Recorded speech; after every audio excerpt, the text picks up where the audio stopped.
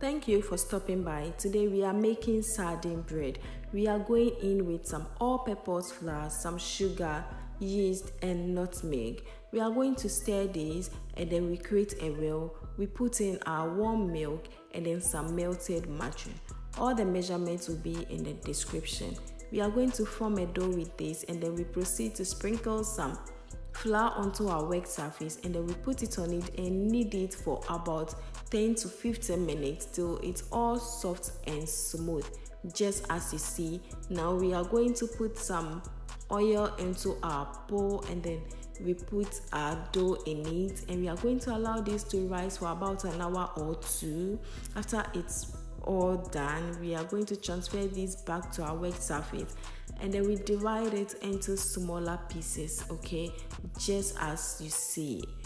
We are going to flatten this and then we'll go ahead to put our sardine in it and then we flip it over and then we repeat it again. We add another sardine. You can add as much sardine as you want and we repeat this procedure till we finish everything.